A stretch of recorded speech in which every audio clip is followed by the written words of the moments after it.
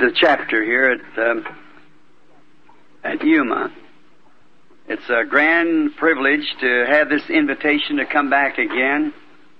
We had a wonderful time the last time here, and then when I understood I was to be back again, it made me feel real good to hear the testimonies and these fine words from the people, and kind of boost you up a little. Billy told me that the brother from Las Vegas that wanted a meeting there at the chapter, see him immediately after services over here. We have a time, he says, that we can slip in right over in January before the Phoenix meeting, see, to come to Las Vegas.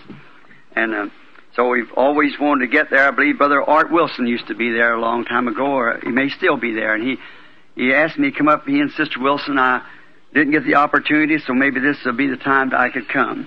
You just see Billy Paul, or Brother Roy Borders, I think he's here somewhere. Somebody said Brother Roy was in. Brother Perry, Lee, or any of them, they'll be able to tell you. Just set the dates for us to come.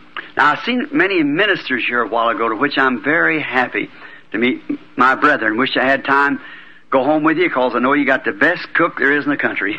That's fine. And Brother Perry really got two tonight on him. He's got 2 marks against him now. One of them cutting that microphone in out there. You're held guilty of that, Brother Perry. I don't think you really were guilty, but when somebody's fixing to speak, that was a good one. And so then, again, he went out there and was talking. He said, telling Brother Collins or some of them, said the supper was good, but said, I'm telling you, said, that man must be a Spaniard or something, or a Mexican. That's the hottest pepper I ever tasted. Going on like that, and he's talking to the chef. He said, I'm the chef. That's Texas for you. We get him straightened out over here in Arizona after a while, won't we? If you stay around us. Really nice to be here. And I guess those don't sound like jokes, but sense of humor, which the Lord Himself had a sense of humor. You know, He said, Herod, go tell that fox. Today I cast out devils some more, I'm made perfect. So if He had a sense of humor, well, it won't hurt us, I don't think, once in a while. And now it's a little late. And usually I preach about 4 hours. So this, knowing with courtesy to brother and sister here, the chapter, we'll cut that way down tonight. And just I told Terry, he said, they put on a 2-hour tape. I said, no, Terry, this is a banquet. I said, just about 30, 40 minutes. Speak to the people, and something that I'd try each time, knowing that when I was a little boy, people used to come out to listen because I was a boy preacher, just a young fella, a chap, and they'd say, well, Billy Branham, just a kid, never went through school, and no education. They'd come out to hear my broken words, my Kentucky English, and so my hits and haints and totes and carry. Like one of the meetings here not long ago, they said, we'll all stand up and sing the national anthem. I got and said, for my old Kentucky home, far away. That's the only nation I know about, says national anthem as far as I was concerned. So now, after you got older, you come in, you got to have something more than that. See, Paul said it, when I was a child, I spake as a child, and thought as a child, you act as a child, but as you grow older, then you begin from making your first couple of steps and toddle and fall and get up and try it again. And then after a while you get so you can walk a straight line. And that's what we have to do as soldiers of the cross now. It's time to walk a straight line. Right down that highway to glory. I do believe that we are living in the closing scenes of the history of this world. I truly believe that the coming of the Lord is closer perhaps than we think. So now, for just about 30 minutes of your time or something, I would like to call your attention to a scripture that I'd like to use for a text and refer to some more here. Sitting at home the other day, I was thinking on this thought, and then I thought, well, I don't know. Speaking from all this scripture, I just take part of it and just for these little short services like we would have tonight. I want to say one thing while you're turning over to Psalms, the 27th Psalm, I want first 5 verses to read. Would like to say this concerning this businessman's, full gospel businessman's chapters. My brother Perry was speaking about the books and so forth, and the new books that they got. How many remembers when I had the tape and we preached it over here at Phoenix at one of the conventions? Sirs, what time is it? Now that was the beginning of that book, you see, when this taking place. There's too much supernatural vindication of God's written word of this hour for something not to be approaching us now. Amen. It's too real. The things that it would be astounding to you just to let you know that what is really taking place. Many of you strangers perhaps hear these men get up and make these remarks about a message of this hour and so forth. What they are getting at is God's promise of this hour, that He promised what He would do, and we see Him scripturally vindicating just exactly what He said He would do. Amen. In the same manner. Foretold, it's just exactly perfectly each time because it's God saying it. Amen. If a man, I don't care who he was, will try to make such a prediction, there's one chance out of 10 million. If a man told you a certain thing would happen, it would happen at a certain time. 1 out of 10 million. And then the place it would happen would be about one chance out of about 100 million. And then the time it would happen goes on, and the way it will happen and what it will be happening and so forth. It's just beyond a guess when we see it so perfectly each and every time. Then it's God. Then we turn right back in the Scriptures. It may seem foreign to us, but we turn right back in the Scriptures without even knowing where to look, and the Holy Spirit brings out and just puts the whole Word together, makes a picture there to show us just the hour that we're living in. We're changing dispensations. We're at a corner. It's easy when somebody turns a corner of a brick mason, turns a corner, starts everybody laying the bricks right down the same row like a certain denomination starts rolling down the row. It's all right, but when you get to them turns, where you have to turn back the other way. Now, God isn't building a wall, He's building a house. See? And there's many cuts and turns that He's predicted here in the Bible. And the turns, anybody could try to make a turn, but it must be according to the blueprint. If it isn't, it's got to be torn down again. So we praise God for His goodness and the fellowship of you people and the open doors that the Lord has given us. And through this businessman, I've always contended that I didn't believe in...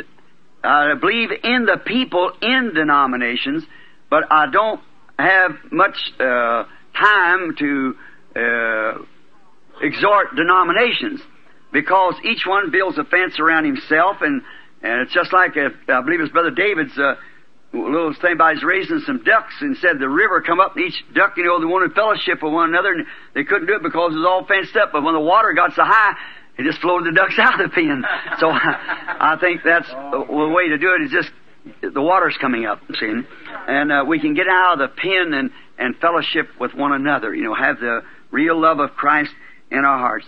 And this full gospel businessman has been an oasis for me, because many times I have brothers, fine brothers, and I guess every denomination I've ever met. Presbyterians, Lutheran, Baptists, Pentecostals, all different types of the Pentecostals, Church of God and Nazarenes, Pilgrim Holiness, fine brethren everywhere. But many times they cannot have me in their community because, see, not if they don't believe it, but see, it would cut them off from the denomination. And when you do that, of course, that does it. Here not long ago, there's a Methodist brother came to me. I won't call his name, a fine man. He was writing a thesis on divine healing, and he come to me for some talk. We sat down and talked a little while, and he said, the only thing we got against you, you're hanging around them Pentecostals all the time. I said, then let the Methodist Church sponsor it. I'll come. That was different, see. He said, well, of course, I'm not the Methodist Church. I just belong with them. I said, that's it, see. They're the ones, the Pentecostals is the ones that open their doors, see. That's the ones I can get to. And as many as them that will open, while we're ready to come in. Like in the Revelations, the 3rd chapter, it said, I stand at the door and knock. If any man will open the door, I'll come in.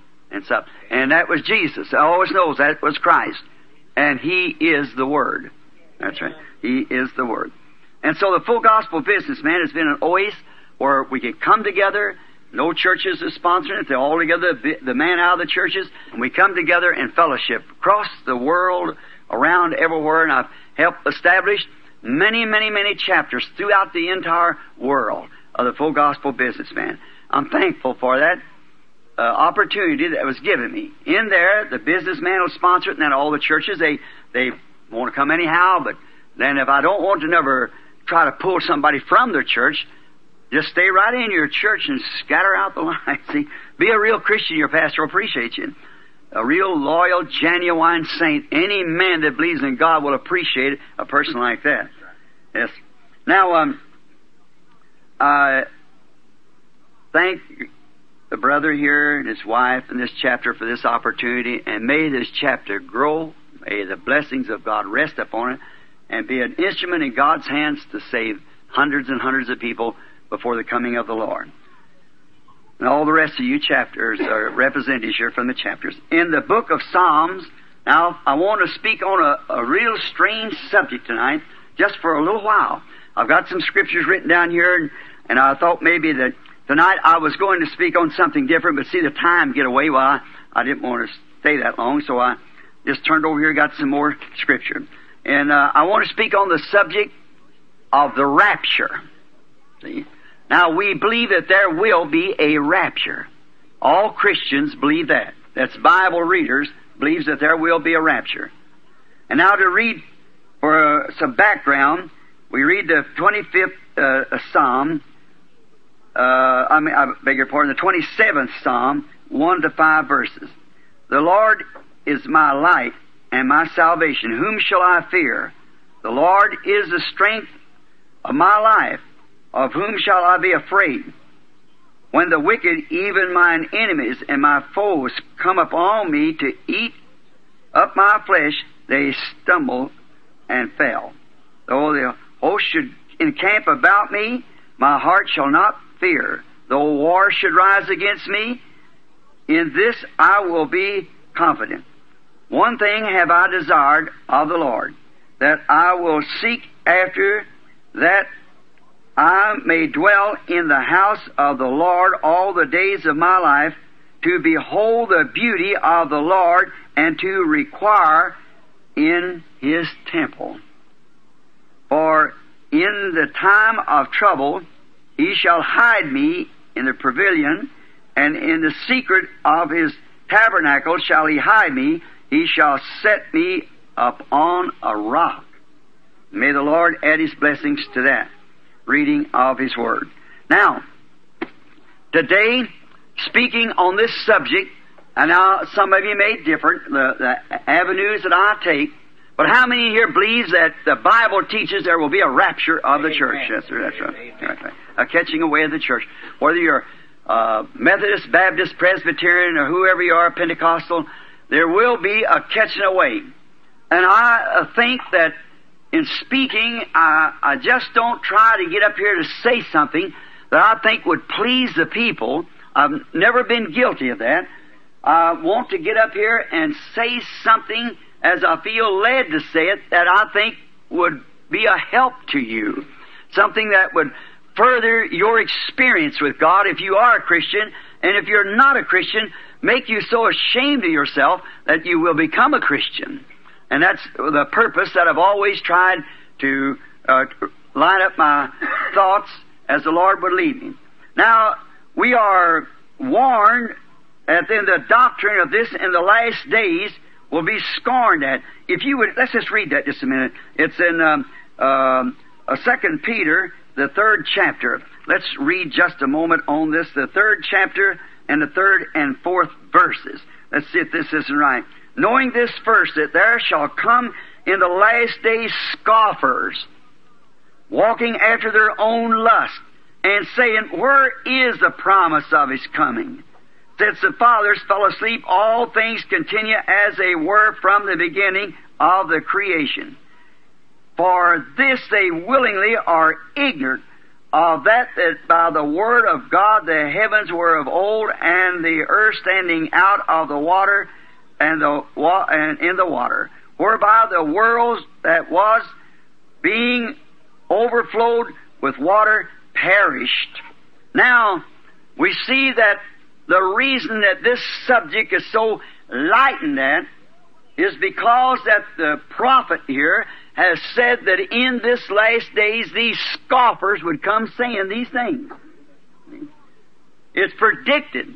The reason that people are acting today the way they're acting, why, you certainly are expecting it, because the Bible said that in the last days they be heady, high-minded, lovers of pleasure more than lovers of God, truce breakers, false accusers, incontinent, despisers of those that are good, having a form of godliness and denying the power thereof. From such turn away. Can we look for an impersonation of truth? Certainly. When Moses went down into Egypt to deliver the children of Israel with only a stick in his hand for vindication, with the God of heaven behind him, he performed a miracle. There come impersonators behind him and doing the same thing he did. See? Now, they come second after he did it first, and they come around because they were copying after what he did, impersonating the original. We find that. And now you say, well, that was in the days of Moses, but the same Scripture says that they'll come again in the last days. Jannes and Jambres withstood Moses, so will these men of reprobate mind concerning truth. See? Impersonations, all kinds of things to upset people. And then, if this rapture, which is coming to pass, and anything that God has in the line of His Word, there's always something to come out to upset that, if they can. It's Satan's purpose to do that. As the brother here from the meeting up there at Las Vegas said, Satan said the world was his dominion, and that being his headquarters up there. I know that Satan is the god of this world. Every nation under heaven is controlled by him. Exactly, this world belongs to Satan. But Jesus will take it over. He offered it to him one day, and he refused it. But he said, because he knew he'd be heir to it in the times to come. Scoffers, just take for a few moments on that one word before we go further. Scoffers. I was reading a paper about 2 weeks ago in Tucson. There were some Englishmen from England had made a statement, it's in headlines in a paper, that the crucifixion of our Lord Jesus Christ was only faked between Pilate and Jesus. That he come to make make himself something. And there's no way that we could disprove that to him, because all the things of God is to be received by faith. We must believe it. Now, he went ahead to give a description how that could be done. Here not long ago in that great nation, London, and England rather, where that John Wesley and Charles and many of those great preachers of the early days, Spurgeon and them, had preached the gospel in the Haymarkets and everywhere there. They turned down that message of their day, and look what they are in this day. Amen. That's where Brother Williams and them are tonight. It's one of the lowest, degraded countries in the world. I've been over the world. But I don't know anything is so illegitimate as England. It's Billy Graham said the same thing. Why, he had to take his wife from the parks. How the acts of between man and women were going on publicly in the parks. When I was there, I never seen anything that would break a person's heart any more than what was going on in England, which had the opportunity and one time led the world in a reformation. Just shows how it can fall. But you see what does that? The message that went forth then, the Englishmen try to hold that same message for today. That won't work today. It won't work. What if Moses would have come and brought Noah's message? We'll build an ark and float down the Nile. It wouldn't have worked. And neither would Jesus' message ever work of Moses. And neither will Wesley's message ever work in Luther, or Luther's message vice versa. And today, our last great Reformation was Pentecost. And today, we're moving from that. Amen. And the Pentecostal message won't mix with this because it's another day. Amen. It's all the Word of God, but it's building like the feet, arms coming up. It's forming a bride for the rapture. So you don't displace them people back there. They live to their message. All them will come out that was in the bride.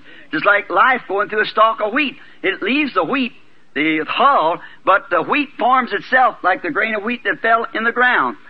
Here not long ago I was reading a book some German wrote in criticism. He said of all of the fanatics in the world, William Branham tops them all. He said, why, he's nothing but he's a magician. He does these things. See, the man not knowing, and then the man was a critic. He didn't even believe in God. He said a God that could sit up in the dark ages, hold his hands across his tummy, and laugh at a bunch of Christians being mothers, and his own disciples are supposed to be mothers with little children and things, and let lions eat them up, and never even turn a hand.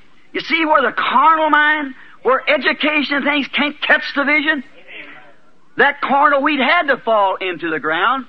Just like Jesus had to fall to rise again, so did the church at Pentecost had to fall. It had to go into the ground. Them dark ages, any wheat, any grain that goes into the ground, it has to lay in that dark time to bring forth, but it started sprouting in Martin Luther.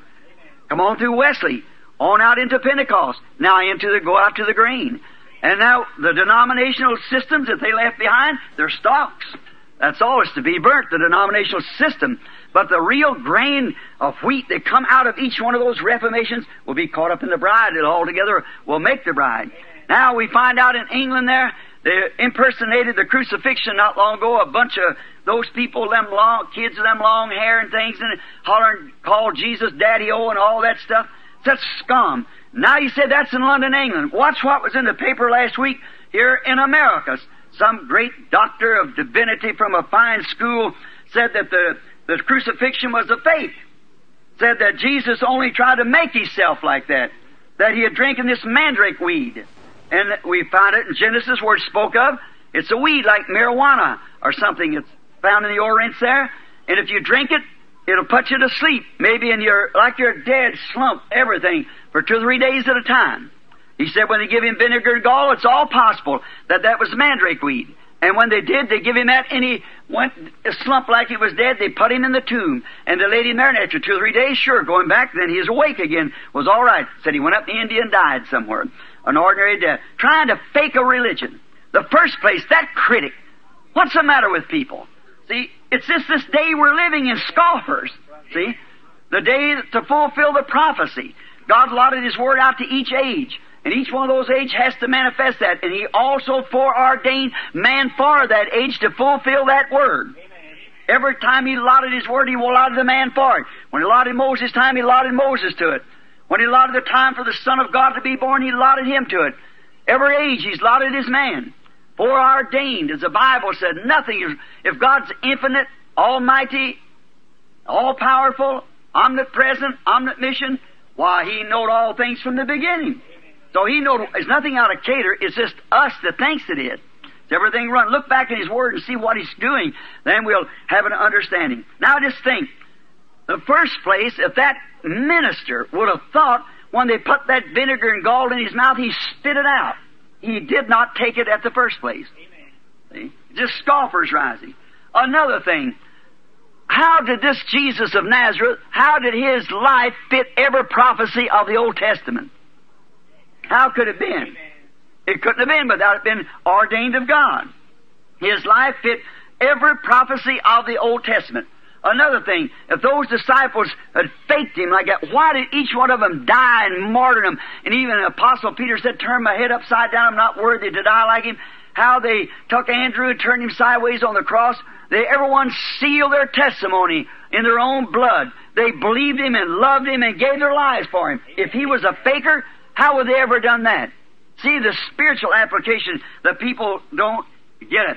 Here was a great man here not long ago, some great rabbi that wrote that Moses, passing through the Red Sea, said it wasn't actually water, the water's never walled up. Said what it was, up at the other end of the Dead Sea, there was a bunch of reeds, and he passed through the water reeds, the reeds of the water. No water in there, just a bunch of reeds, an ocean of reeds they passed through. And many clergymen believe it. They accept it. Here not long ago when this first astronaut went up, he come back and he hadn't seen nothing of God. That even turned ministers around. They thought God lived right up there somewhere 150 miles high. Why, how education and wisdom of this world has turned the church into a bunch of ragweeds. It's education and the educational system, science and civilization is of the devil. It's the devil's civilization. The Bible said so. And our civilization is coming on will have nothing to do with this civilization at all. It's nothing of it at all. It'll be a different civilization. into this civilization, this scientific world we got, more scientific we get, further we go into death, things, traps to kill and everything. In that new civilization, there'll be no death, no sickness, sorrow, or no pain. See? There won't be none in there. So this civilization will have to be destroyed because it's of the devil. We find out that in Genesis 4 that Cain's people started civilization, building towns and cities and so forth, and instruments of music, and become in science. And the people got further away from God, yet religious. But when Seth's people come on, they begin to call on the name of the Lord. Talk about a subtle one. I'm not here to hurt anybody's feelings, say something about a church, and if you're here and belong to this church, I'm not saying this hurts your feelings, because just as many good people in there as there is in other churches. But I was reading a Shreveport last week where the Catholic Church made a statement, and we see where they're all coming together now at the Great Ecumenical Council and so forth, just exactly fulfilling what the Bible said they'd do. Just exactly. Now, we find out that they said, well, the Bible, some of the Protestants want to hold to that Bible. Well, said the Bible was nothing but a book, a history of the church, and they didn't have it in literature till about 250 years ago. It's always been the church. Said it was the church, not the Bible, and the Bible is just a history of what the church did. What a subtle lie that is. Well, we've had a Bible for 3,000 years. The Old Testament has been written in Scripture for hundreds and hundreds of years before the coming of Christ. It's just a subtle thing of the devil. And we find out in this day, when this great scoffing and making fun of the Bible and trying to push it out, God's got to judge the church by something. He can't be just. They can't go down this street and arrest me and say I'm making 30 miles an hour in a 20-mile zone unless there's something there to tell me that I'm only allowed to go 20 miles. It has to be there. And God's going to judge the church, is going to judge the people someday. We know that there's a judgment coming. So if He's going to judge it by the Catholic Church, which Catholic Church? If He's going to judge it by the Methodists, the Baptist is lost. If He judge it by the oneness, the two-ness is lost. See? What's He going to judge it by? He said He would judge it by Christ. And Christ is the Word. So it's the Word of God that God will judge. In the beginning was the Word, and the Word is with God, and the Word was God, and the Word was made flesh and dwelt among us, the same yesterday, today, and forever. See? So He'll judge it by His Word. And now we find out that in this day when they're trying to push the Bible out, except the church, the Bible, don't want it, the church, so they can just make any kind of a creed or anything else and walk by it. Well, as I was speaking the other night at Shreveport, in the communion, when they killed that sacrificial lamb, there was to be no leaven among them through the entire 7 days. No leaven. No leaven bed. Everything had to be unleavened. That represented the 7 church ages that we get in the book here. And there's no leaven. What is something mixed with it? And we mix creed and denomination and everything else with the Word and still try to call it the Word. No leaven shall be the entire 7 days. And even what is eat today, don't try to keep it for tomorrow. Burn it with fire before daylight comes, for there's a new message coming for it and a new thing. See, try to hold it over. But that's been the attitude of the church. A revival goes forth. And the first thing you know, within about 3 years, they start an organization over it. The denomination starts an organization. But have you noticed, this has been sweeping for 20 years now, and there's no organization. And there never will be. This is the end. The wheat's come back to the wheat again. The wheat's come back to its grain. The shuck is pulled away from it. And the wheat must lay in the presence of the sun to be ripened. Isn't it a strange thing that not long ago on the East Coast, the big blackout, they couldn't understand it. Texas blacked out last week. They can't understand it. Don't you realize that that's a sign? Don't you know the nations are breaking? Israel's in her homeland. And these signs are indicating that we are at the end. At the same time it's blacking out, don't you know that's a sign that the prophet said that, but there shall be light about the evening time? That there will be a light come forth in the evening time? When the blackouts and things are going the way they are now? Look at just how it blacked out. The Pope just come over here. Remember, if the tabernacle, when you got tapes, I guess all of you take them, how the Lord showed there that day in the tabernacle exactly where those church ages would be and how they would be. And I had them drawn out on the board. Up there, them church ages, which you see here, drawn out in the book. And if that Holy Spirit didn't come down in a big pillar of fire and went right back on that wall and drawed them out himself while 300 or 400 people sitting looking at it. And just the Pope started over here, the moon somehow blacked out, and they took the pictures the same way that it was drawn up there on the platform. Now he's made his trip over here on the 13th, walked 13 steps, served communion at 13, to a nation's number 13, and blackouts coming everywhere. Amen. Don't you see where we're at? We're at the end time. Amen. Scoffers shall rise in the last days. Say there's no difference in the time than what it was, than what our fathers fell asleep. But when you see these things begin to happen, raise up your head. Get ready. Something could happen at any time. Christ come for His church. Now, they don't believe it because they don't realize that they're the ones that's fulfilling the Scriptures.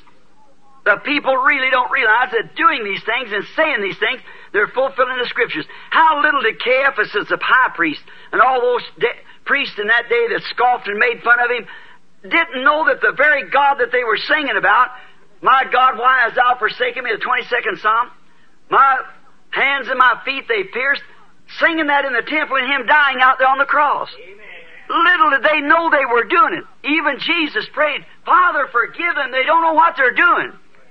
Because they were actually predicted by the Scriptures to be blind. Amen. Did you know the Protestant and Catholic Church is predicted in the last days to be blind? Amen. The same thing to the Scriptures, with Christ on the outside trying to get in. Amen. Because thou sayest, I am rich and in need of nothing, knowest thou not that thou art miserable, poor, wretched, naked, and blind, and don't know it? Amen. Revelation 3. There you are, back to the blindness again, trampling over the things of God as if it didn't mean nothing to them, scoffing and making fun of it. That's what the Bible said. But to the church, the bride, the rapture is a revelation to her. Amen. It's revealed to her that the revelation, the true bride of Christ, will be waiting for that revelation of the rapture. Now, it is a revelation, for the revelation is faith. You cannot have a revelation without it being faith. Faith is a revelation because it's something that's revealed to you. Faith is a revelation. Faith is something that has been revealed to you, like it was to Abraham, that could call anything contrary to what had been revealed to him as though it wasn't so. Now, faith, that's what faith is the revelation of God. The church is built upon a revelation. The whole entire body. Here a few weeks ago, I was talking to a fine Baptist minister. He come up to discuss with me. He said, I like you as a man, but said, you're all mixed up. I said, and I pray you help me get straightened down. He said, with the Scripture. He said, we'll never be able, Brother Branham, to get the things together till we get every word upon word exactly with the Greek and so forth. I said, oh, sir, you know better than that. I said, even in the Nicaea Council, way back as far as that, 300 years from the death of Christ, they were still debating which Greek scholar was right. You can know, it's a revelation. Amen. The whole thing is, he said, I cannot accept revelation. I said, then how can you accept Christ?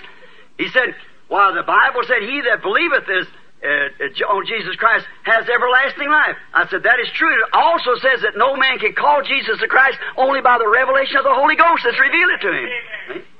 There you are, right back around again. It falls right back to the revelation. It's got to be revealed. In the Bible, Cain and Abel didn't have a Bible to read. But it was revealed to Abel by faith, which is a revelation. Abel offered unto God a more excellent sacrifice than that of Cain, which God testified that he was righteous. When Jesus was asked here, Matthew 16, 17, and 18, we haven't time to read it, but if you want to write it down. He said, who does man say I, the Son of Man, am? One of them said, you're Moses or Elias or something. He said, but who do you say I am? He said, thou art the Christ, the Son of the living God. He said, blessed art thou, Simon, son of Jonas. For flesh and blood has not revealed this to you. My Father which is in heaven has revealed this to you. Upon this rock, amen, the spiritual revelation of who God is, who Jesus is. Amen. And He is the revelation of God, God made in flesh and revealed to the world. Amen. He was in the world, God was in Christ, reconciling the world to Himself, revealing what God was in a body of flesh. Thou art the Christ, the anointed one, the Son of God. He said, flesh and blood never revealed this to you, but my Father which is in heaven has revealed this to you. Upon this rock I'll build my church. The revelation of the Word in its season. I'll build my church, and the gates of hell cannot prevail against it. The book of the Revelations is the last book of the Bible. It's sealed to unbelievers. In there, the Bible says in the 22nd chapter, whosoever shall take one word from it or add one word to it, I'll take his part from the book of life. We realize that then it was altogether given for believers. And it opens the book of Revelations and reveals who the author of this entire book is. He used to look upon as Alpha and Omega, from Genesis to Revelations, Jesus Christ, just the same, right straight through. And reveals His complete mystery of Himself and His plans for His church ages that's to come, and was sealed in there by 7 seals. Now the book was written, but then remember it was sealed with 7 seals, and these 7 seals was not to be opened, Revelations 10, until the sounding of the last earthly angel on earth, Revelations 10:7. And as the days of the sounding of the last angel's message, 7th angel, the mystery of God should be finished in that age. And that's the age that we're living in. We all know we're living in the Laodicea age. There will never be another age to it. It can't be.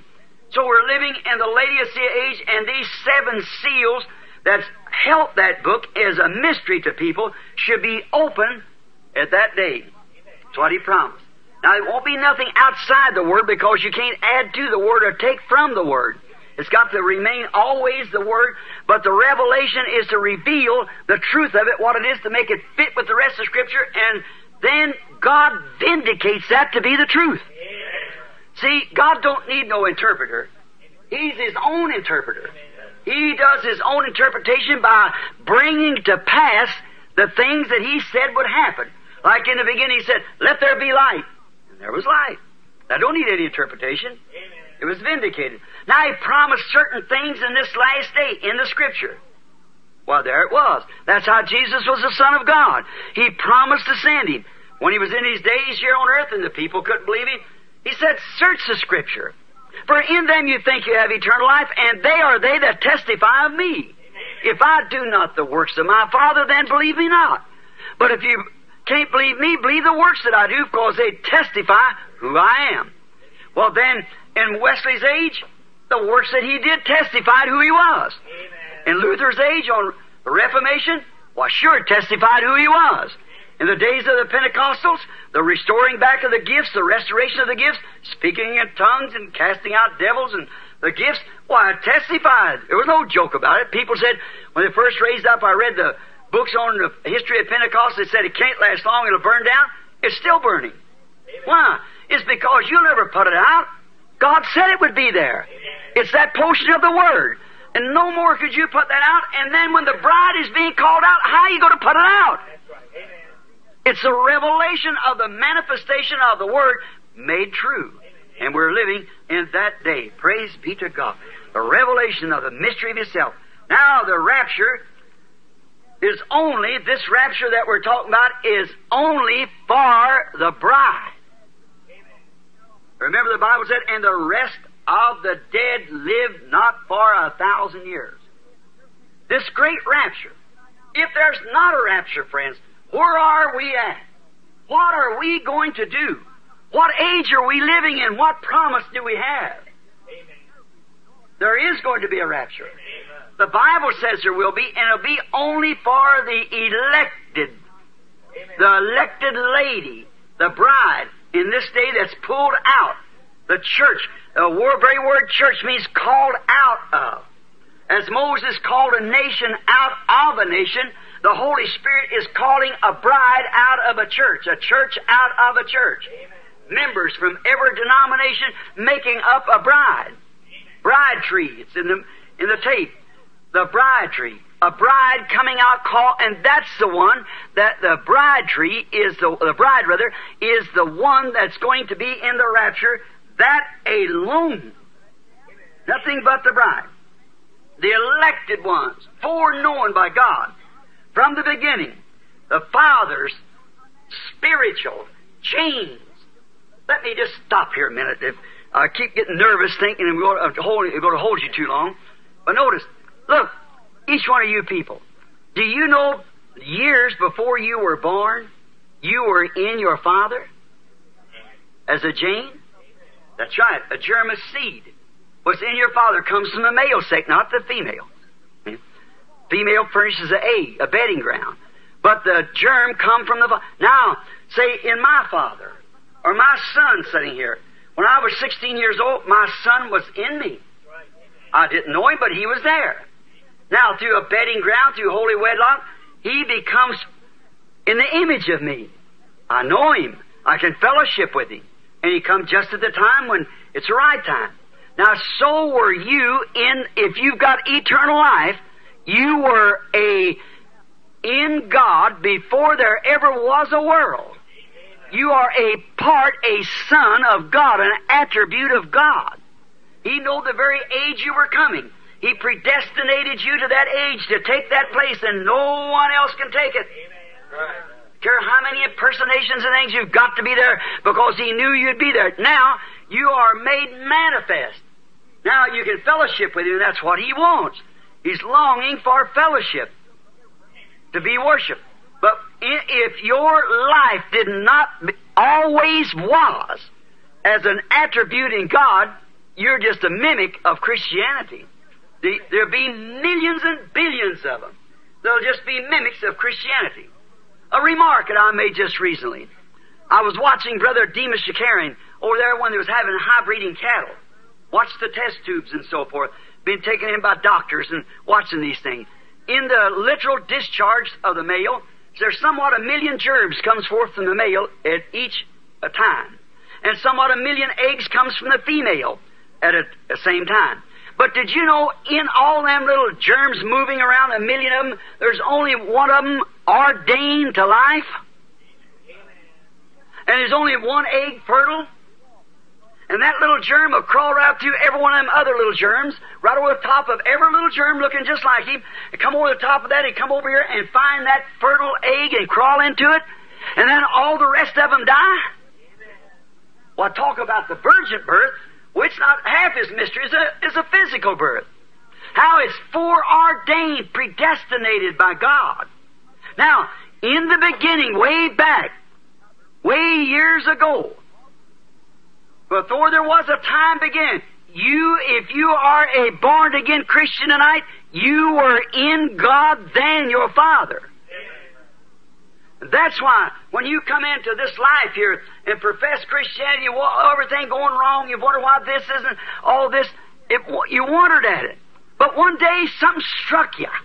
What was it? That life that was down in there from the beginning. And a little story about the eagle, his mother finding the eagle. You've heard me preach on that. How that little eagle was hatched under a hen. But her habits of trying to feed them chickens, the little eagle couldn't stomach it because he wasn't a chicken to begin with.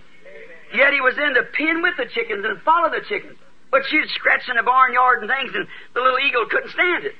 But every time she would cluck and everything, all the little chickens go, so he'd go too. But one day his mother knew that she had laid 2 eggs. Not one. There had to be another one somewhere. She went to hunt it, flying around, circling. Finally, she come over the barnyard, and she found her baby. And she screamed to him. It was a voice that he realized that's the thing that fit. That was what he's looking for.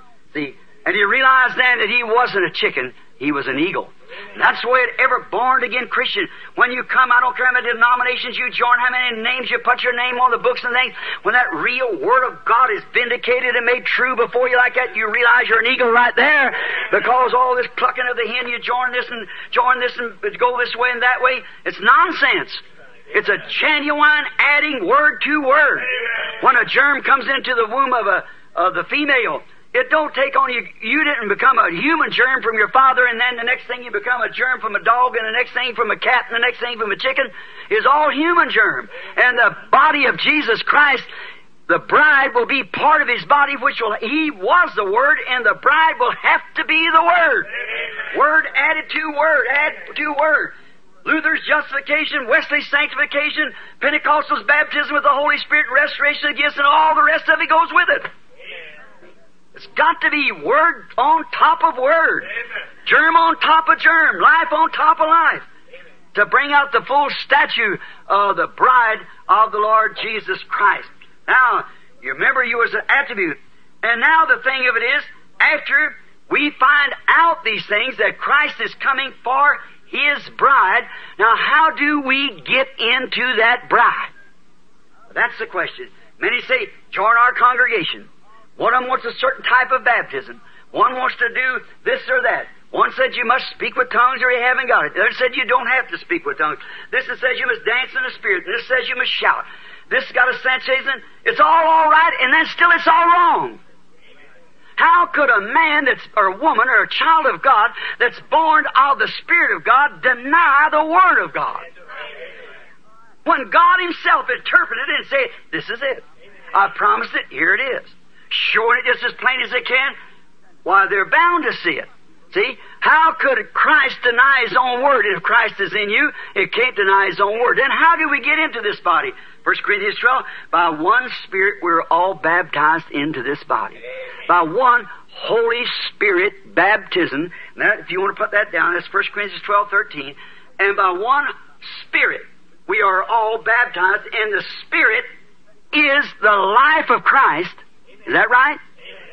The life of Christ, and the life of any seed which He was, the word seed brings the seed to life. You get it? If that life is laying in the seed, and this baptism of the Holy Spirit comes upon it, it's bound to bring that seed life. As I told you here at Phoenix not long ago, I was talking to Brother John Sheriff.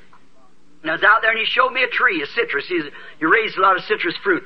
And he showed me one tree that had 8 or 9 different kinds of fruit on it. And I said, Brother Sheriff, what kind of tree is that? It's an orange tree. I said, why is the lemon and tangerine and tangelo and grapefruit? He said, it's all citrus fruit. They're grafted. Oh, I said, see, now next year it'll all have oranges. But, oh, no. Each tree will bear its own. Each limb will bear its own fruit. Many of you fruit growers know that. You're in this citrus valley. It'll bear its own. You put a lemon branch in an orange tree, it'll bear lemons. Because it's the nature of the citrus fruit, yet it won't bear the original fruit. And that's what we've done. We've grafted in. Taken in with creeds and so forth. And grafted in each year. How can a Methodist bring forth anything but a Methodist child? How can any denomination bring forth anything but a denominational child? But if that tree ever puts out an original branch, it'll bring forth oranges. And then if God ever does anything in the church, it'll be original back with the Word again. Exactly. It has to be. Because the life is in the tree and it bears its own kind. Now, when we find out, now there's that big church that's moved down through the ages, bearing its fruit. And as the limbs quit, they prune them off. And St. John 15, never pruned the vine out. Now, I took the branches off. Cut them out because it wasn't bearing any fruit. And Jesus wants fruit of it for Himself. His wife must bring forth the kind of a children that He is. Then, if they don't bring forth children, bride children, word children, then it's a denominational child. Then her first love for the world and denomination, she's gone back to that. And they can't bring forth a real, genuine, born-again Christian because there's nothing there to bring it forth. It's like if you take a lemon branch and stick it in there, it'll bring a lemon, but it can't bring an orange because it wasn't there at the beginning. But it was ordained at the beginning, foreknowledge of God, predestinated and born. It has to bring forth an orange. It can't bring nothing else. That's the way at the Church of the Living God. When the hour comes, everybody, you let God start to do something, everybody's got the ball and gone. See? It's always been that way. I was reading a history of Martin Luther not long ago. It said it wasn't so hard to believe that Martin Luther could protest the Catholic Church and get by with it. But said the strange thing is he could hold his head above all the fanaticism that followed his revival and still stay straight on his justification. Just everything, impersonations and everything falling. Look at Mrs. Simple McPherson, Amy Simple McPherson. They had this temple over here. Every lady preacher had them wings and packed the Bible the same way. Just carnal impersonations that can't be original. That's the way the churches can't be. You let one church get something other in the city, the other church can't stand it if they get it. See? They're not original anymore. God's Word is original. It's the Word, and it has to bring forth its kind in its season. Elected, predestinated by the Father God. Now, how do we get into this church? By one Spirit. We are all baptized into this one body. Body of Christ, which is the bride, the Word. Baptized in there by the Holy Spirit. Now, let's notice whether we're in the last age or not. Now we find out, if we turn back in Genesis, about the 5th chapter, you can also turn to Luke and find out that Enoch was the 7th from Noah. Enoch there catches the serpent's seed, for if Cain was Abel's son, then he was the 8th. See? But nowhere in the Bible it said that Cain was Abel's son, or Cain was Adam's son, because as the Bible said he was of that evil one, and Adam wasn't the evil one. See? He was of the evil one. Now we find here that Enoch was the 7th from Noah, which was a type of the church ages. Now all of the rest of the 6th man before him died, but Enoch was translated. Amen. Enoch was raptured. Amen. The 7th showing that it's the 7th church age that takes the rapture. Amen. Now there's no doubt we're in the 7th church age. That's right. We all know it. Now it's the 7th church age that takes the rapture. All of the other 6 died. But Enoch was translated because he was not found. God took him.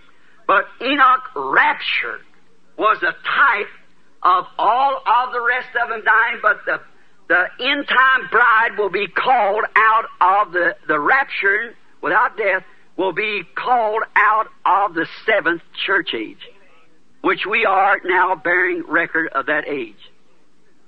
Oh, let's dig in now real deep. Now, here also a type of the 7th church ages, which in Revelation 10:7, that the great mystery of the book was to be unfolded by the 7th angel's message. Now there's a messenger above always, and a messenger on earth. The English word angel means a messenger. And in the 7th angel's message, while he was making his proclaiming his ministry, then when he began to sound forth his ministry, not when he started out. Jesus, when he started out, he started healing the sick and afflicted. Oh, that great rabbi, he's a prophet, and everybody wanted him in his church. But when he sat down one day and said, I and my Father are one, amen, that was different. Amen. That was different. And except you eat the flesh of the Son of Man and drink his blood, you have no life in you. Why, he's a vampire. See, that was different. He didn't explain it. Amen. They had already seen the manifestation, the vindication of the Word of God for his age made real and proved to them that he was that messenger of that age. Amen. And he didn't have to explain nothing. Those disciples might not have been able to explain it, but they believed it whether they could explain it or not. Amen. They sat right still and believed it. How could they tell if they was going to eat his flesh and drink his blood? Well, it's impossible for them to do it. But they believed it. Because they were ordained. Jesus said he chose them before the foundation of the world. Amen. See? They believed it whether they could explain it or not. They still believed it. Amen. Now, watch. Now, in the 7th church age, when the 7th angel begins to sound, the mysteries of God was to be made known, right there. The seals that the reformers had time. Luther didn't live long enough. Neither did Wesley. The ages didn't live long enough. And reformers, they had their message of that day, and the people grasped it and denominated it.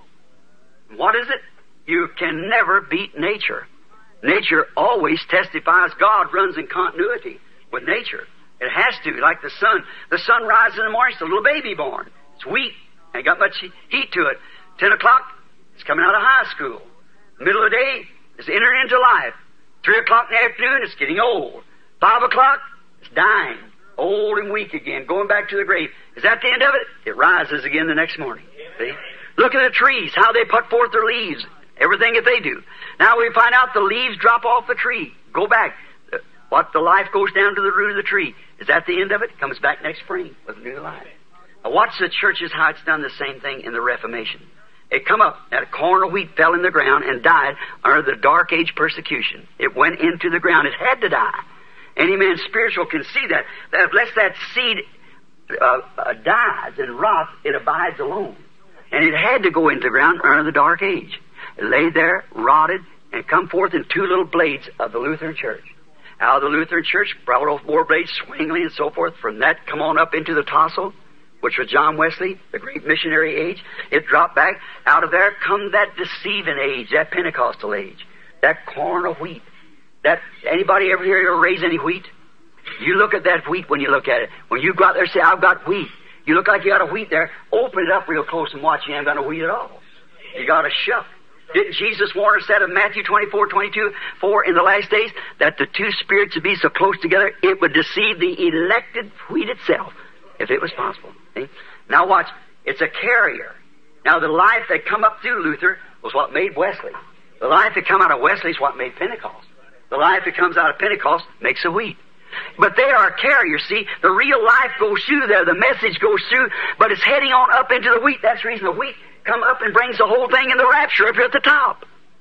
The bride itself comes out of each age, but the denominational stalk dies. Right, amen. Dries up. Dies. Have you noticed this last days, how it's beginning to pull away now? When that wheat begins to grow, then the shuck begins to get away from it. Look back in that little wheat when you look at it. Pull it open like this and look into it. And see, you've got a little bud of wheat back there. You'd have to take a 30-power scope to look into it to see the little bud of wheat back there. See? But it's way back in there. But it starts growing. Now that shuck has to be there to shelter that, to give it a chance to get out. But then when it begins to grow and the message begins to spread, then the shuck pulls away from it. And the life goes right out of that shuck right into the wheat. It goes on. That's the way each age does. It just can't beat nature. That's God's continuity, the way He does things. And now, that's the age that we're living in. Right now, the 7th church age. Now, it's all to be manifested in the grain of wheat at the end. Another comeback. Now, if you take Luke, the 17th chapter and the 31st, he said, as it was in the days of Sodom, so shall it be in the coming of the Son of Man, when the Son of Man begins to reveal Himself.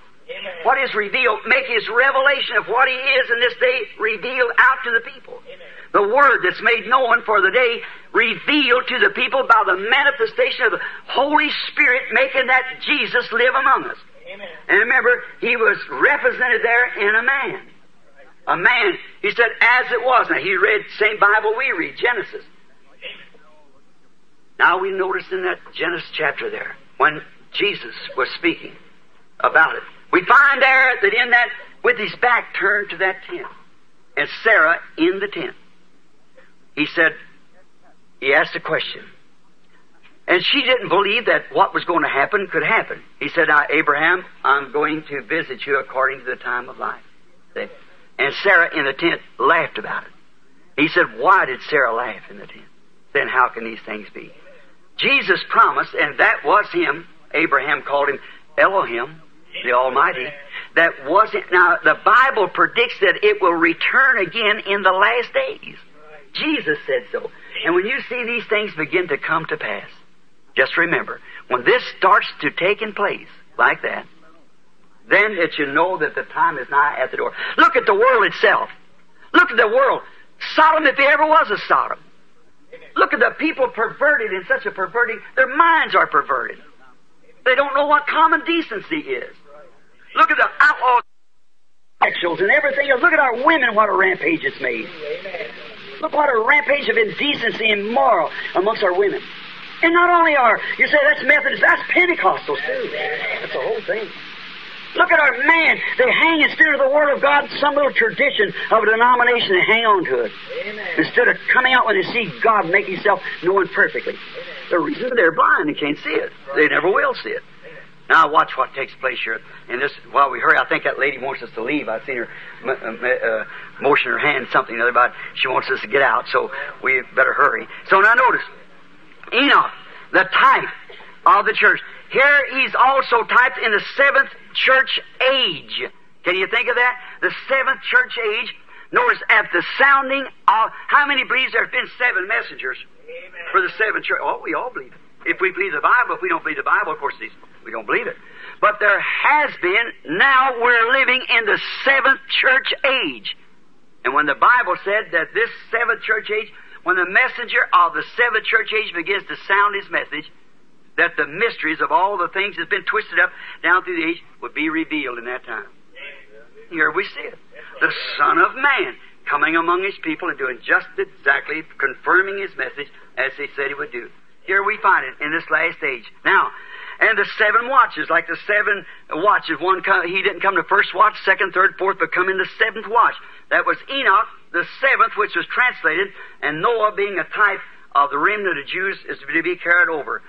Now, in the Bible times, talking about the watches, and nights were not divided into hours in the Bible time. Now listen closely, because I'll hurry now, because I want the room. No, the Bible was not divided, or the night was not divided in hours in the Bible time. It was divided in watches. There was 3 watches. Now the first watch started from 9 until 12. The second watch started from 12 to 3. And the third watch of the night was counted from 3 to 6. Now we got 3 threes, which is a 9 in perfect number. Then we come back to the 7 for the rapture, which will take place, I believe, between 6 and 7 o'clock, or 6 and 9 o'clock some morning. For the trumpet of the Lord shall sound on that bright and cloudless morning when the dead in Christ shall rise, and the glory of His resurrection share. When His chosen ones shall gather to their homes beyond the sky, when the roll's called up yonder, I'll be there. The word rapture in the Bible is not even used at all. We just put that word there. The Bible says caught up.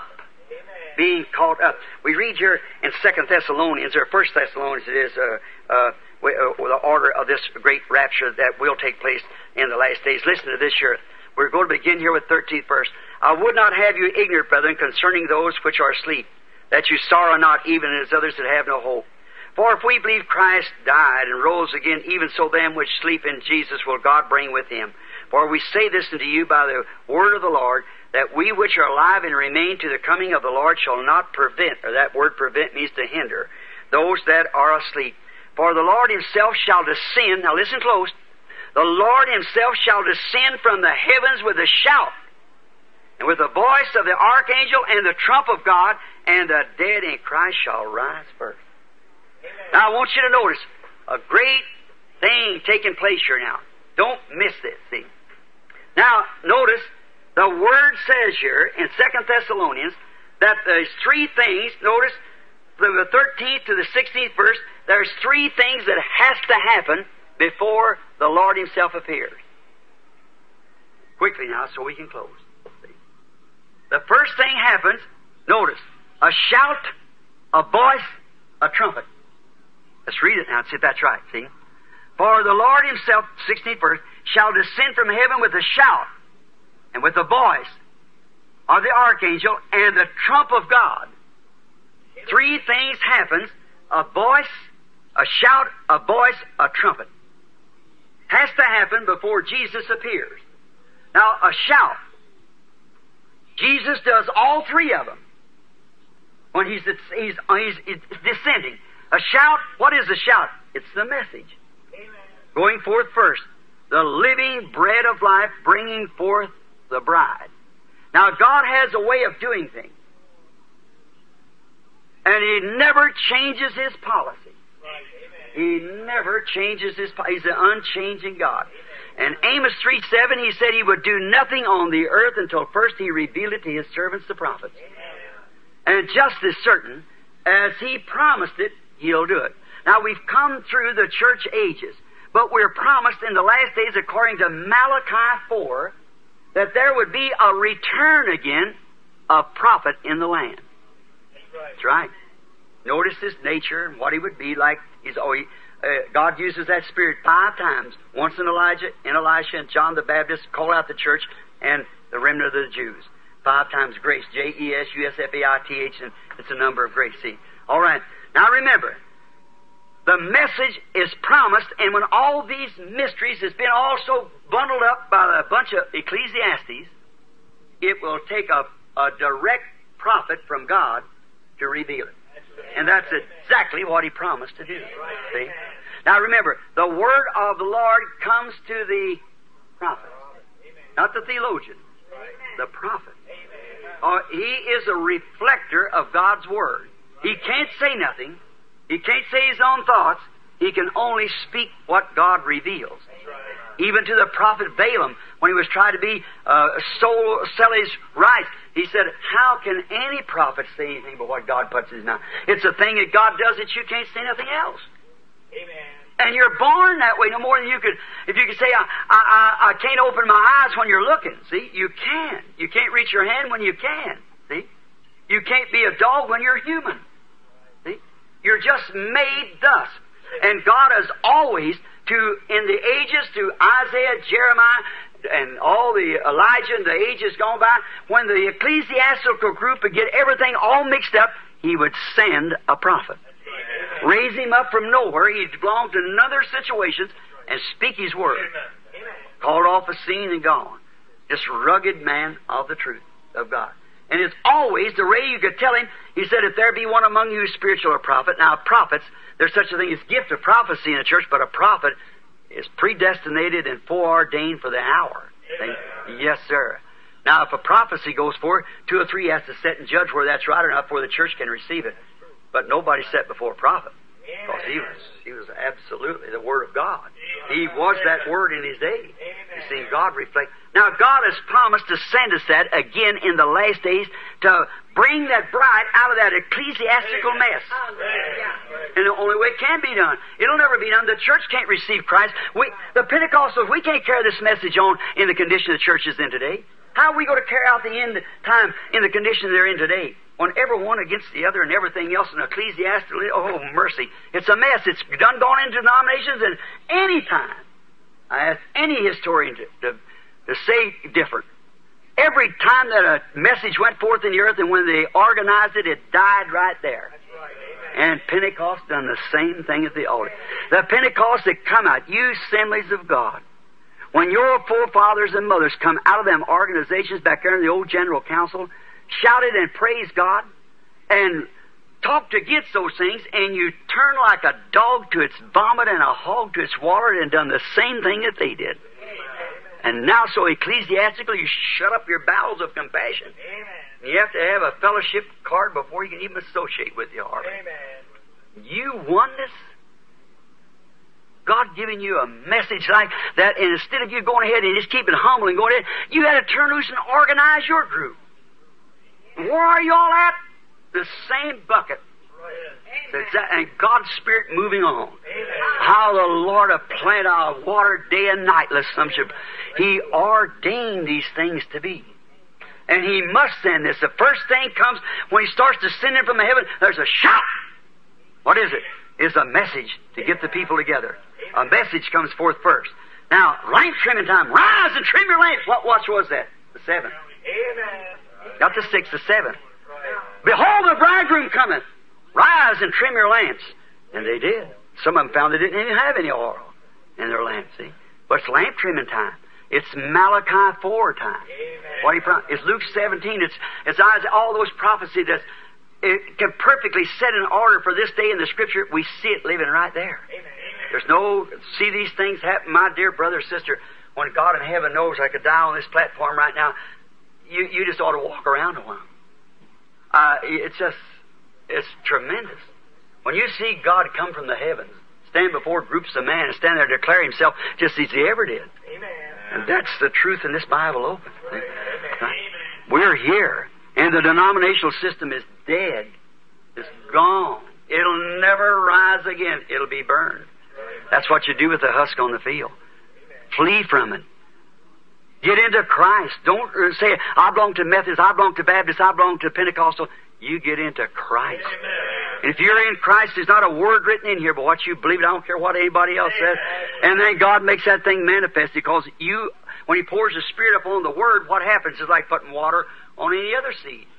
It'll live. And it'll bring forth of its kind. You say, I got the baptism of the Holy Ghost. That don't mean that you're saved. Not by a long ways. Look here. You are a triune being. You are inside this little fellow here is a soul. The next is the spirit. And next is the body. Now you got 5 senses in this body to contact your earthly home. They don't contact the rest of it. You got 5 senses of the spirit here. Love and conscience and so forth. But in here is where you live. That's what you are. Didn't Jesus say the rain falls on the just and the unjust? Put a cucumber out here and a wheat out there and pour water on them and keep them under fertilized and things like that. Won't they both live by the same water?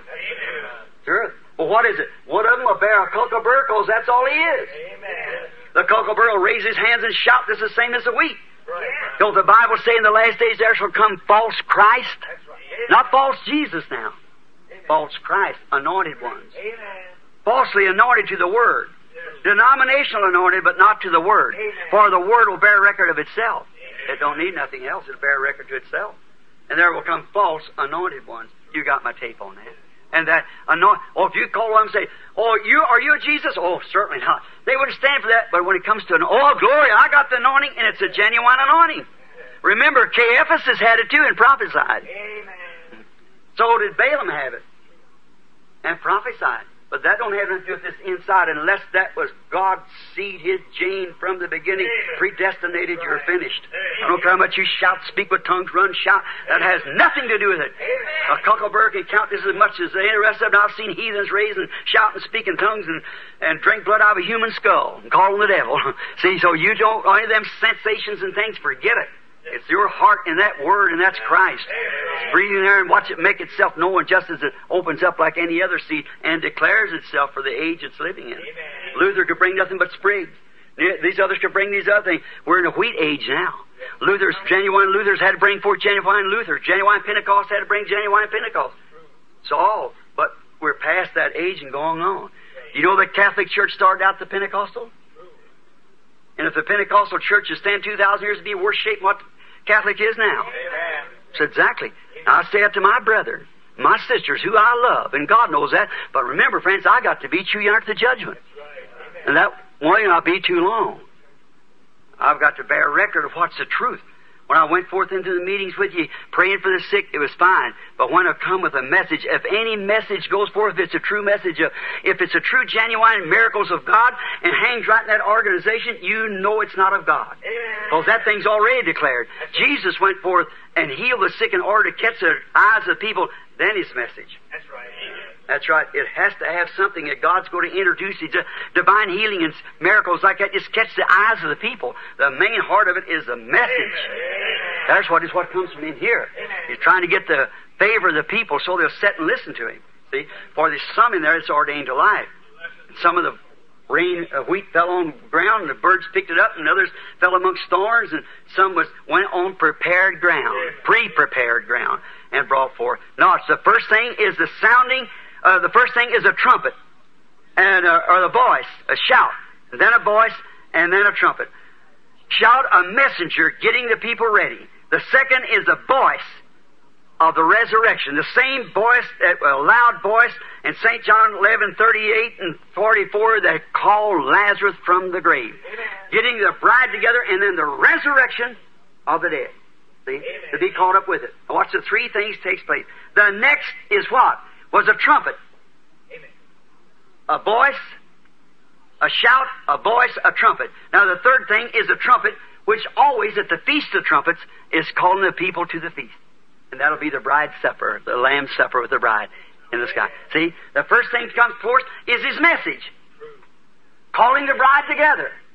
The next thing is the resurrection of the sleeping bride, the one that's died back in the other ages. They're caught together, and the trumpet, the feast. In the heavens, in the sky. Why, that's the thing that takes place, friends. We're right there, ready now. The only thing the church coming out has got to lay before the sun to ripen. The great combine will come by after a while. The wheat will be burned, the stalks, but the grain will be gathered into its garner. See, you're not blind people. You're sensible people. And if I stood here and said those things for prejudice, I say it because it's life. Because I'm responsible to God for saying it. And I must say it. And my message all the time, knowing back there under healing and so forth like that, was just to catch the people's attention. Knowing the message would come. And here it is, and them 7 seals open those mysteries and showing those things is what's happened. I didn't know it. But this man standing right here now was standing right with me when you all heard me preach that sermon. Sirs, what time is it? That morning, exactly where it said it would be, there stood 7 angels standing right there from heaven. And as they went up in that whirlwind, taking them up there, we stand and watching as they went away. Science took a picture of it all the way across the nations down into Mexico. And there when I was watching one day when I started preaching these 7 church ages, and I called Jack Moore, a great theologian. I said, Jack, who is this person standing there? There's one like the Son of Man standing there, hair as white as wool. I said, he was a young man. How could he have hair as white as wool? He said, Brother Branham, that was his glorified body. That didn't ring the bell. But when I went in the room and started praying, he let me know what it was. See, I've always preached that he was deity, not just a man. Amen. He was God, Amen. manifested in the flesh. Amen. God, the attribute of God, of love, the great attributes that come down displayed here on earth of God. Jesus was God's love, which built a body that Jehovah Himself lived in. He was the fullness of the Godhead bodily. What God was, He manifested through that body. That body had to die so He could wash the bride with His blood. And notice, not only is the bride washed, forgiven, but she's justified. Amen. Did you ever try the word justified to see what it means? Now, for instance, if Brother Green heard that I'd been drinking, I'd been doing bad things, then he found out that I didn't do it. Then he comes and say, I forgive you, Brother Branham. You forgive me? I never done it. What are you forgiving me about? See? But if I'm guilty, then I can be forgiven, but I'm still not just because I did it. But the word justified is though you never done it at all. Amen. Justified. And then the blood of Jesus Christ cleanses us so from sins till it's put in the book of God's forgetfulness. He's the only one who can do it.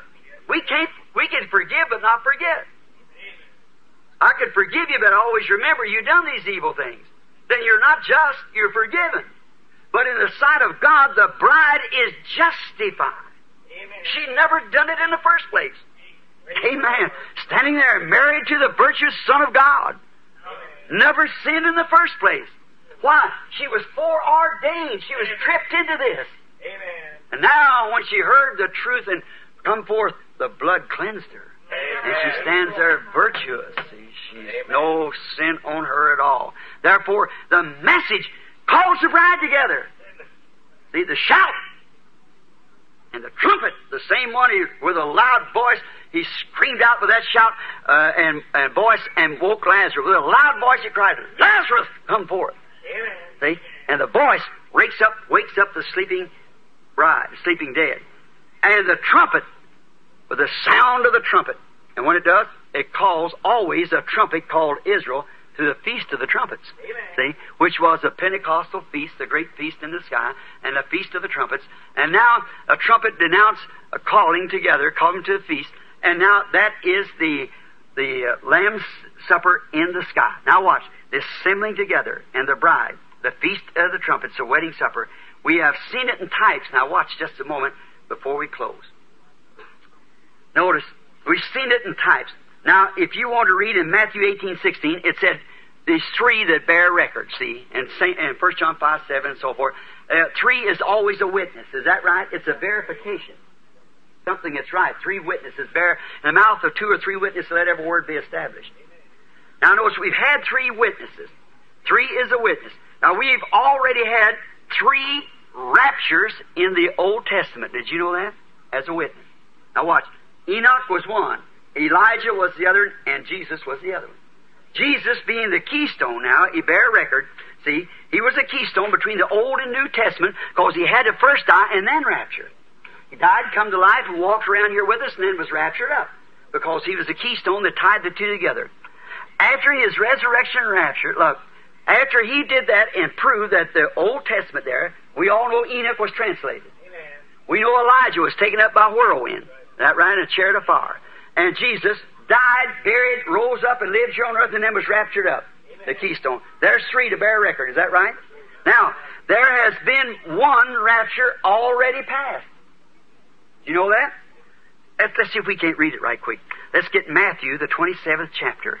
And let's get about the 45th verse of the Matthew, the 27th chapter.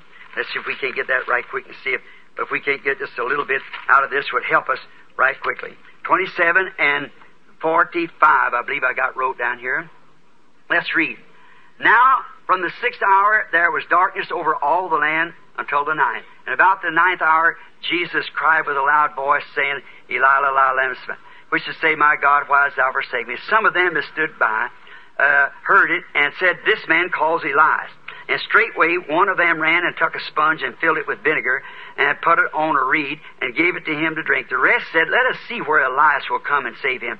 Jesus, when he had cried with a loud voice, yielded up, loud voice, watch, when Jesus dying, screamed with a loud voice, yielded up the ghost, and behold, the veil of the temple was rent in twain from the top to the bottom, and the earth did quake, and the rocks did rent, and the graves were open, and many of the bodies of saints that slept arose and came out of the graves after his resurrection, and went into the holy city and appeared unto many. Amen. One rapture is past. Amen. Three's happened in the Old Testament. Of them prepared, who the word of the Lord came to. Amen. See? The word of the Lord came to Enoch. The word of the Lord came to Elijah his prophet. See? The word of the Lord was Jesus. See? Watching the Old Testament, them Old Testament saints now, when this rapture first taken place, notice verse 50, his loud voice awakened the Old Testament saints just exactly like the loud voice awakened Jesus, or awakened Lazarus. Amen. See? A loud voice awakened. And the second is fulfilled in 2 Thessalonians, the 4th chapter. Let's just take a read. We just read it a few minutes ago. See? I would not have you ignorant, brethren, concerning those asleep, that you saw or not, even. That's 1 Thessalonians 4:12 to 18. That will be the second rapture. The second rapture will be the catching away of the bride. Amen.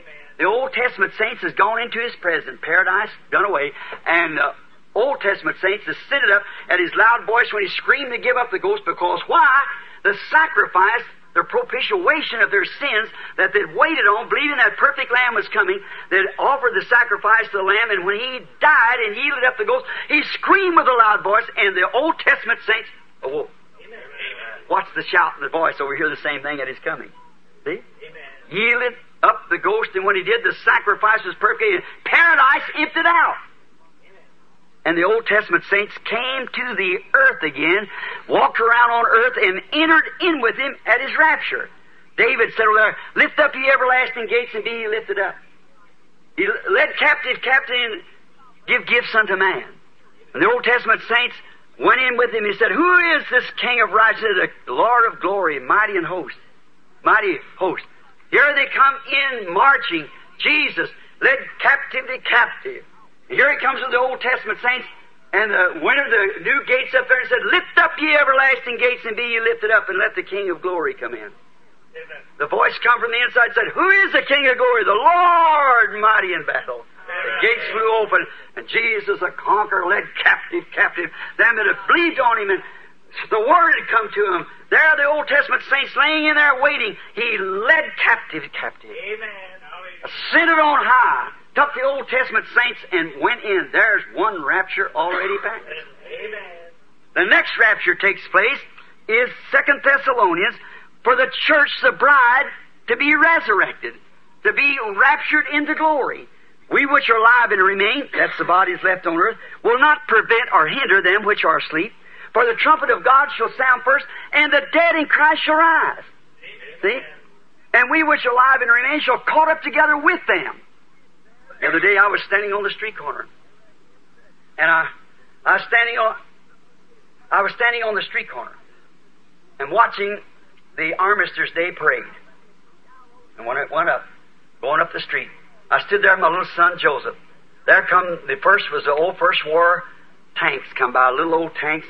After that come the great Sherman tanks of the new war, the great cannons with their muzzle blast, a muzzle brake on them, so forth. After there come the soldiers, the Gold Star mothers, and then there come a float with the on down, and right down there come a float, and on the front of it was a grave to the unknown soldier, and there stood a soldier standing there, guard at the grave. There stood a Marine on the other side, and a sailor on the other side, and there's a petition drawn, and on the other side stood a Gold Star mother. She had lost her boy. There stood a young wife with her head open on a table crying. A little ragged boy sitting sideways, and the tears running out of his face. He'd lost his daddy. I thought, what sadness. I stand here and look. See them old, just a few of the soldiers left marching down there, crippled and old like that with their uniforms, but proudly displaying them because they were Americans. I thought, oh my God, one day there will come a blast from heaven, and the dead in Christ shall rise first.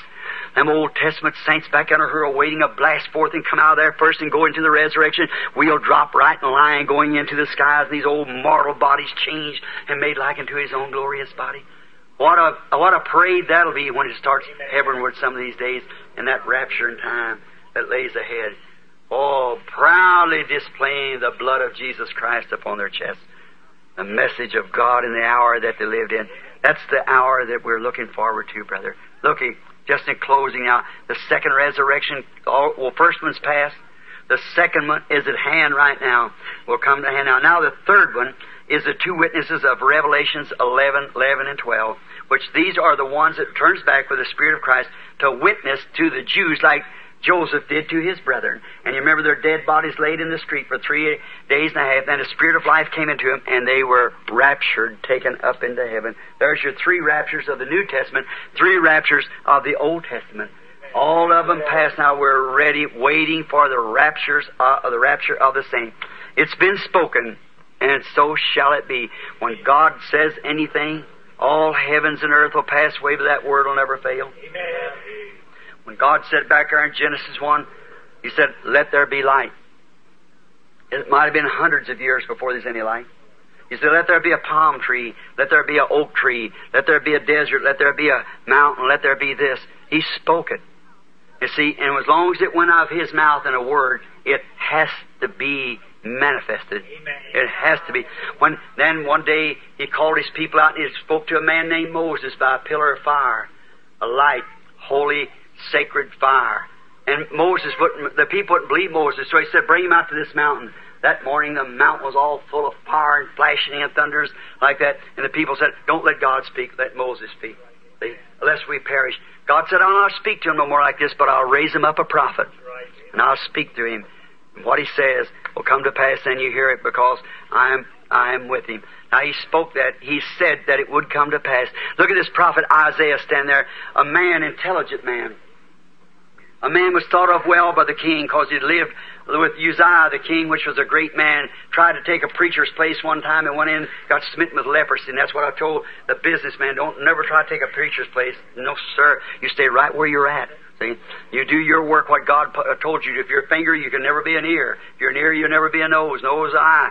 See? You stay in your positions. You heard that message the other day on the broadcast, trying to do God a service. David, anointed king, all the people shouting and screaming it was right. But he never consulted God's prophet, and a man died, and the whole thing was marred. Don't try to do God a favor. You wait till it's God's term. Let it come in His way of doing it. I'll start this big thing, and He'll do this. Be careful, brother. Now, David knew better than that. Nathan was in the land in that day. He wasn't even consulted at all. See, he consulted captains of hundreds and thousands. All the people shouted and screamed and danced and said they had all the religious motion, but it wasn't in the line and order of God's Word, and it failed. Anything else that's not in the line and order of God's Word will fail. Only God's Word will stand forever. Heavens and earth will pass away, but not my Word. Notice Isaiah, that intelligent young man, stand there. All at once the Spirit hit him. He couldn't say no different. He was a prophet. He said, behold, a virgin shall conceive. Unto us a son is born, a child is born, a son is given. His name shall be called Counselor, Prince of Peace, Mighty God, Everlasting Father. The end of His government shall be upon His shoulders, and the end of it, there shall be no end to His reign. How could that man intelligently say that a virgin would conceive? Everybody look for it. It's done been spoke. It was thus saith the Lord. It had to come to pass, because it was God's Word, the same as it was in Genesis. Amen. When He planted them seeds down beneath the sea, where it was without form and void and water up on the deep. See, it had to come to pass. And one day, 800 years later, the womb of a virgin conceived the seed of God. A created seed. She brought forth the son. That same son stood there one day. He said, Lazarus, come forth. And a man had been dead 4 days, and rotten, his nose fell in, stunk. He came forth. He said, marvel not at this, for the hour's coming. Amen. When all that's in the grave will hear the voice of the Son of God. Some of them, it's done been spoke. It has to. There's going to be a rapture. Oh my! I remember just my last message in California, where I thought I'd never go back again. When I predicted Los Angeles will go beneath the ocean, thus saith the Lord, it will. She's done. She's washed. She's finished. What hour? I don't know when, but it will be sunk. Right after that, the earthquakes begin to joke about. You remember, many of you men stand right there. that rock that day when that angel came down there and that light and fire falling from the heaven around the rock where we were standing there. Amen. Rocks playing out of the mountains and falling across her, and she blasted 3 times hard. I said, judgment will strike the west coast. 2 days after that, Alaska almost sunk. Amen. Remember that same God that said that said Los Angeles is doomed. Amen. And she's finished. I don't know when. I can't tell you. I didn't know what said that. But this brother here, I believe it was, no, one of the Mosleys, I believe, had me out on the street out there. I didn't know what it was to look back. Now, I looked back in the Scripture, and Jesus said, Capernaum, Capernaum, how you has exalted yourself, brother, up into heaven shall be brought down into hell. For if the mighty works have been done in you, that have been done in Sodom, it stood today. And about 150 years from there, Sodom had already in the earth. Then Capernaum is in the water too today. And that same Spirit of God that said all these things and done all these things, it said there, O city, Capernaum, who calls yourself by the name of the angels, Los Angeles. How you've exalted yourself into heaven, the very root and seat of Satan. See? You've exalted yourself. Preachers, it's a graveyard for them. Good men go there and die like rats. What happened? You that call yourself by the name of the angels, if the mighty works that have been done in Sodom have been done in you, it stood today, but your hour's come. You watch and see if it ain't I'm a false prophet. There she is, she's laying there. I remember that night, before I seen that, I seen a preview of the bride. I stood there and seen a beautiful little lady just correctly dressed and things, marching this way, and there's somebody standing by me in the vision. And I seen, they said, the preview of the bride. I seen her go by. They come on this side and went around. And I heard it coming up, the church is coming up from this other side. There come the Asian church. Oh, you talk about filth.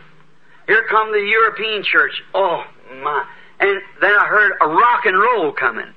And it was Miss America, the church. And she didn't even have on any clothes. She had papers, like newspapers, gray, holding in front of her, dancing by rock and roll. Miss America, the church. I stood there in His presence.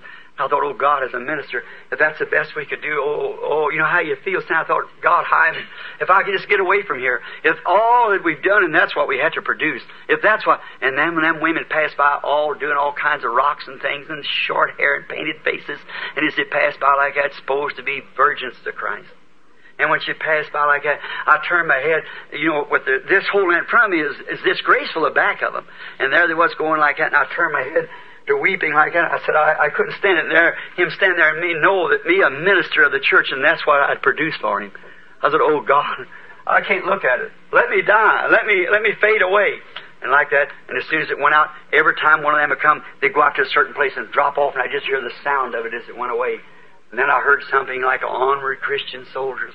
And I looked, and here come that sainted bunch of little girls, just exactly the way they was, all correctly dressed, their hair hanging way down in their back, smooth, clean, marching like this to the step of the gospel. She was the Word. It looked like one out of every nation. I was looking at it as they passed by. And seen them pass by. Instead of going down, they started going up. And I noticed one of them trying, 2 or 3 of them trying to get out of line. I screamed, stay in line! And the vision left me, and I was standing in this room screaming, stay in line! Line that, wonder, could it be already passed? Could the bride already be called? Is that what we're going through today? She has to be molded and made into the image of Christ.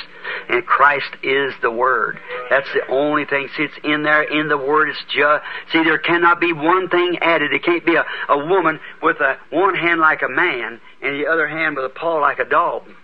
It's got to be exactly the Amen. Word of the Lord, like He is the Word. The bride is a part of the bridegroom. The woman is a part of her husband because she's taken out of the husband. Eve was a part of Adam from his side, and so is the bride, not taken from a denomination, but taken from the bosom of the Word of God for this day. The rapture, the trumpet of the Lord shall sound, the dead in Christ shall rise, and the glory of His resurrection share. When the chosen ones shall gather to their home beyond the sky. When the rolls call up on her. Let's all try to be there, friends. God bless you. It's been spoken. It has to come to pass. It will come to pass. And little people, no one wants to die. No one wants to be lost. Let me tell you, whatever you do, I don't care how well you go to church and how loyal you are to church, That's fine. Nothing against that. You should go to church. You do that. Keep on going to church. But whatever it is, throw away your traditions and move right on up into Christ. Because it's going to sound one of these days, and you're going to be caught with the mark of the beast on you and not know what it is until it's too late. That's exactly right. God bless you. I'm sorry to have kept you. And remember, I've kept them too long here. That's right. And the offering that you've taken for me, which I did not ask you to do that, brother. That's courtesy. Take that and pay this motel the overtime because I kept it. I just had a few things here. I got about 8 or 10 more pages on that rapture there, but I just didn't have time to give it. God bless you. Do you love the Lord Jesus? Amen. Let's just stand still just a minute now, quietly, reverently, and remember what I've said. Remember, we're in the last hours. These nations are breaking. Israel's awakening. The signs that the Bible foretold. The Gentile days numbered, with horrors encumbered. Return, O dispersed to your own. The day of redemption is near. Man's hearts are failing for fear. Be filled with the Spirit, your lamps trimmed and clear. Look up, your redemption is near. You know that? False prophets are lying. God's truth they're denying. And we know that all is true, don't we? I love Him. I love Him. Because He first loved me and purchased my salvation on Calvary's tree. How many of you really love Him? Raise your hand. Now, I want you, while we sing this again, shake hands with somebody near you. Say, God bless you, pilgrim. God, we are pilgrims, aren't we? Pilgrims and stranger. I love Him. That's it, right across the table. I love Him because He first loved me and purchased my salvation on Calvary's tree. You want to make the rapture? Amen. How many's interested in making the rapture? Say, God, I want to make it with all my heart. Hold to God's unchanging hand. You know the song? You know it, sister? Hold to God's unchanging hand. I don't know what's it in, Pat. Hold to God's unchanging hand. Hold to God's unchanging hand. Build your hopes on things eternal. Hold to God's unchanging hand. You like that? When our journey is completed, if to God you have been true, fair and bright your home in glory, your enraptured soul shall view. Hold to God's unchanging hand. Hold to God's unchanging hand. Build your hopes on things eternal. Hold to God's unchanging hand. I want you to bow your head just a moment now. Covet not this world's vain riches that so rapidly decay. Seek to gain the heavenly treasure. They will never pass away. Hold to God's unchanging hand. Hold to God's unchanging hand. Build your hopes on things eternal. Hold to God's unchanging hand. With your heads bowed and this in mind, knowing that we're bowing our heads to the dust from which we were brought, someday we'll return. Knowing that you've got a soul in there that has to answer to God. And if you feel that you're not just ready for that rapture, that if it would come tonight and you'd want to be remembered in prayer, just raise your hand. We have no place to make an altar call. Your altar's in your heart anyhow. Raise your hand. God bless you. You. My feel that I'm not ready, Brother Branham. I want to be a Christian. I've tried to be. But there's always something missing. I know that I'm just not where I should be.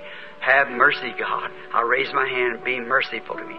Now, some 20 or 30 hands has been up already in this little group. More's going up. Dear God, you know what's behind that hand down there out of the heart. I pray, dear God, there's only one thing I'm responsible for. That's to tell the truth. And, dear God, they want to be saved. They want to really, they don't want this something that's just some emotion, some workup, some denominational system, some creed, some dogma that's been added. They understand, Father, that it takes a pure, unadulterated Word of God. Everything else will pass away, even heavens and earth, but it won't.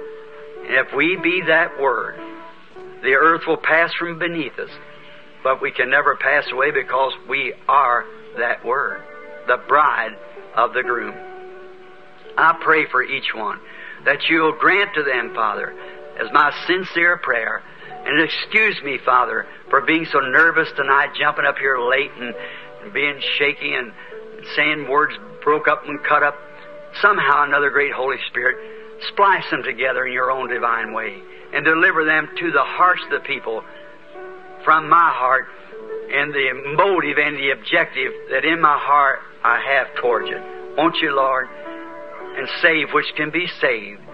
Draw to you, Lord, and may we be ready for that rapturing hour that's soon at hand. For I asked it in Jesus' name, amen. God bless you. Now the chairman of the convention.